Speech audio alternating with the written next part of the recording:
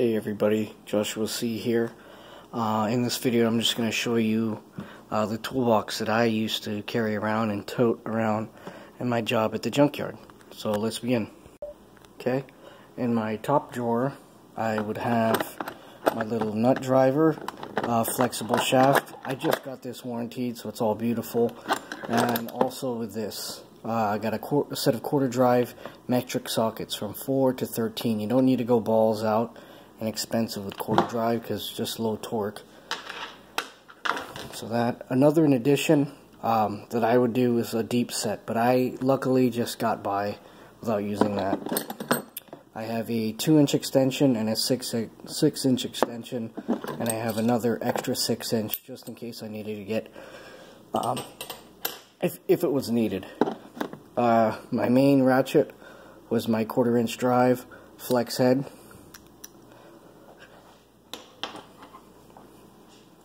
For 3/8 drive, once again, I have just a basic ratchet, nothing crazy. I've had this one rebuilt and they still break, but it's still a functional ratchet, so you don't need to go crazy on it. Once again, a flexible extension, more 3/8 extension, and a short extension as well.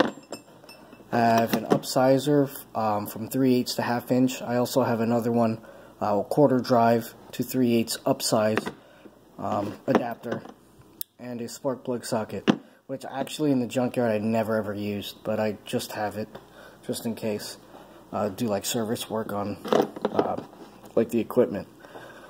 Another useful tool would be a stubby Phillips and a stubby flathead. And here I have one of these, you could switch them around.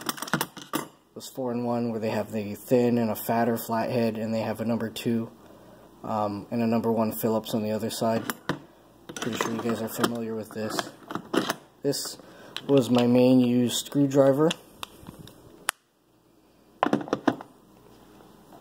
If that one didn't do the job, then I'd utilize this one and just a longer number 2 Phillips. As you can see, these are not high-dollar tools. You don't need to go crazy. Basic set of metric Allens from 4 to 10 millimeter. It would be nice to have a larger up to 14, but you decide on what you're going to take to the yard anyway. Just a El Cheapo set of Torx from I think T10 to all the way to T55. This is an excellent set. Just, you know, based on the criteria that I needed it for, it did the job plenty well. Here I have a set of wrenches, all metric from 6 millimeter all the way up to 19. There are some skips, but I'll get to that.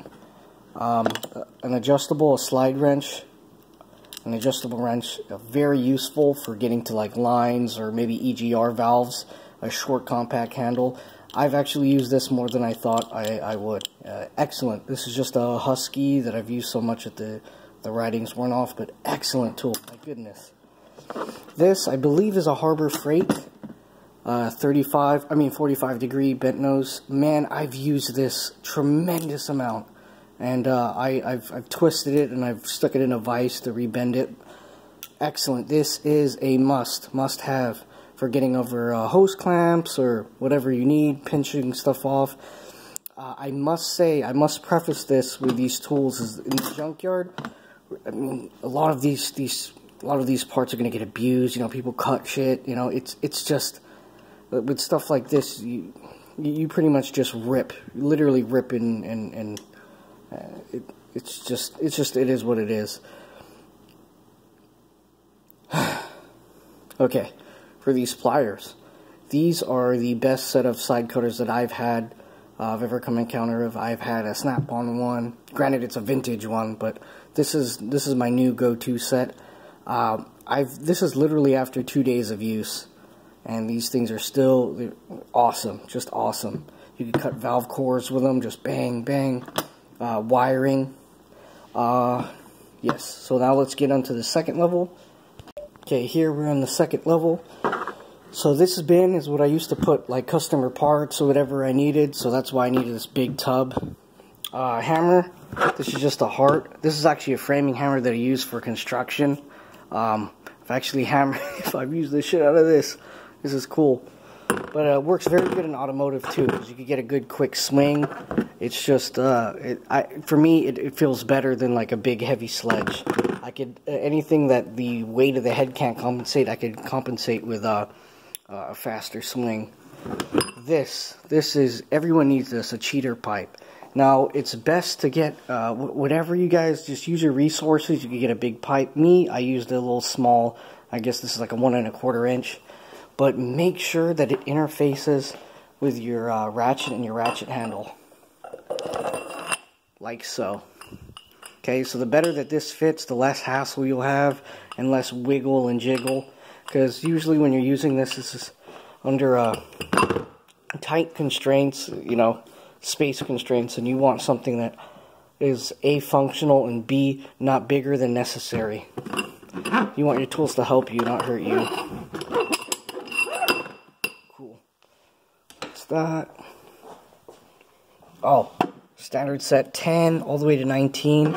And here I have a set from 10 all the way, no skips, to 22 millimeter.